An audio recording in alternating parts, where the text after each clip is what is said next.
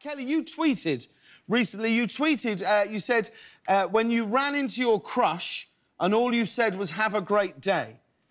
That's all you could find to say for yourself. But you don't strike me as someone who's shy. Well, or gets shy in those situations. When I know that I'm going to see that person, I can, like, build up the confidence and all that. Right. But when you, like, just, like, walk into someone, you're like, oh.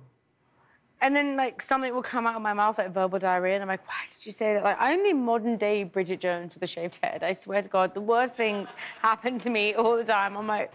But have a great day is an OK thing to say. It's not sexy.